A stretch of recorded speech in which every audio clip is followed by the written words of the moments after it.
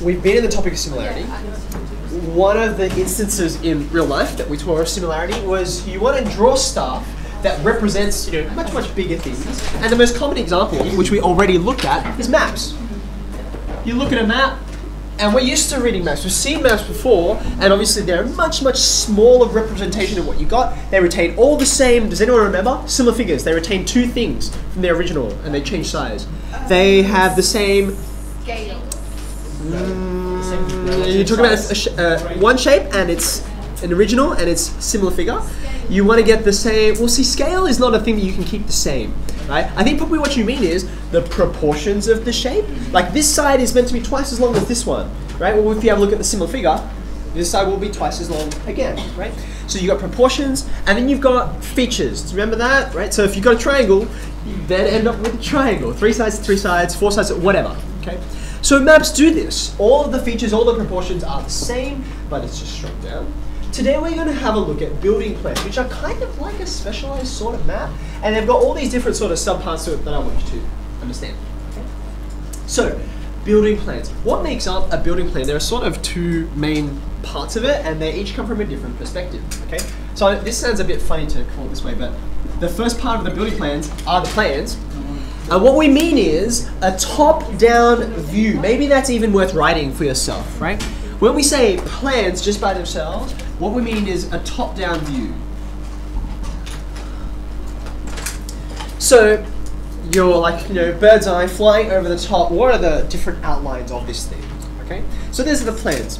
Then you have this other set of things that goes along with it, because of course, if you've got like a 2-story or a 3-story or whatever story building, then looking at it from the side or from the front and seeing its elevation, how tall it is, what's the profile look like, that gives you a very, very different picture.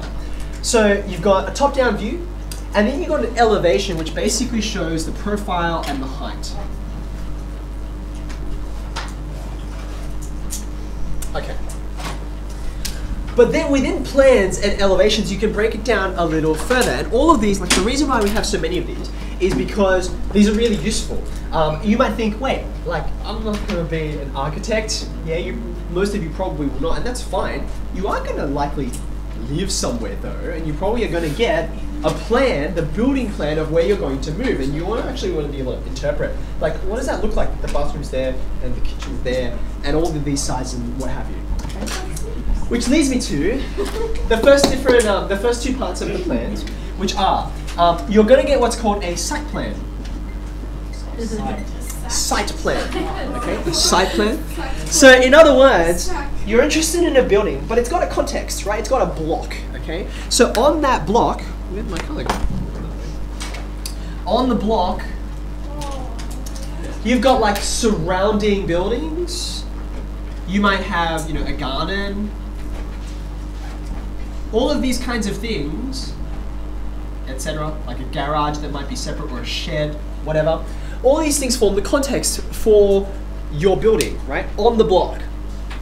But then secondly, you look inside the building. Like this is outside the building, and then there's the inside, which we call the floor plan.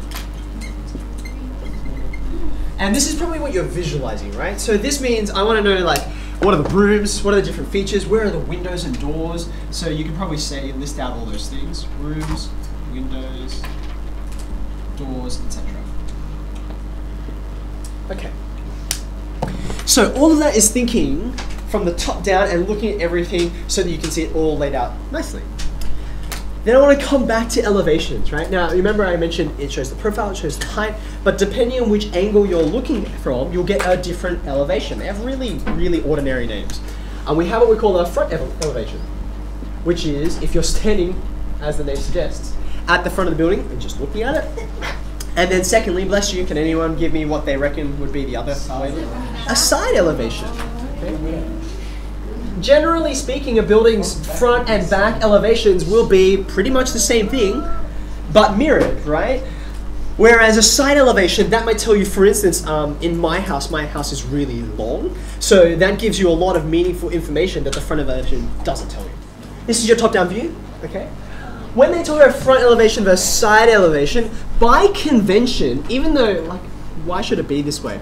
The convention is for isometric view that the front elevation is coming from the left. Okay, so this is me standing over here looking at that side, whereas the side elevation is standing kind of over here and looking from the right to the left. Okay, does that make sense? So one of the things that I always did when I was drawing these diagrams is I would just draw a little man and I'd draw them out here just to remind myself and give me a visual cue.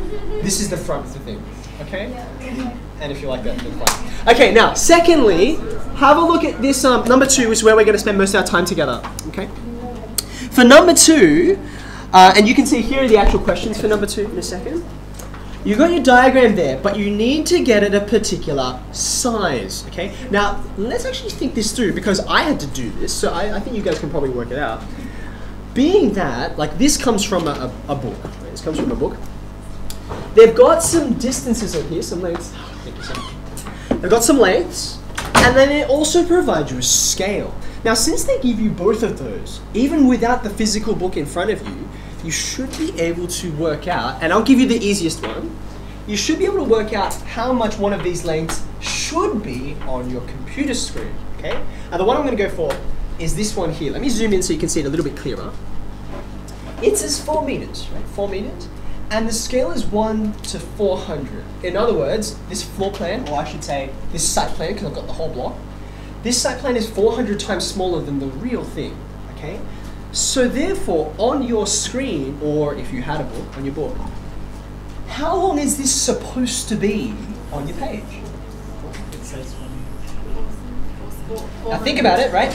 4 meters is 400 centimeters, right? 400 centimeters. But the diagram is supposed to be 400 times smaller than 400 centimeters, right? So what am I going to do? I'm going to take this distance and I'm going to divide by 400 to get a real distance. So therefore, I want you to look at your screen and actually use your ruler, because I had to think around with mine to get it to exactly this.